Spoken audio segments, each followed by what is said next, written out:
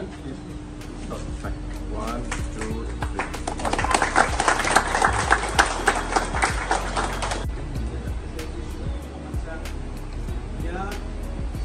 3. We are here in Tura today, where the first LED assembling unit has been set up by an organization called GHE.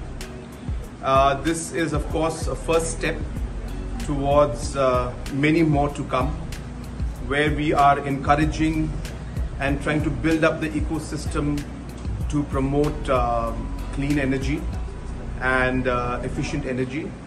And the LED assembling unit that we have here will be now also replicated in other parts of the state, and we hope that this made in Meghalaya product or assembled product in Meghalaya will be used in an extensive way in different departments, houses and organizations. And I encourage everyone that they should promote by using this. It's not only for promoting the organization and the work that they're doing, but more importantly for even your personal consumption and savings.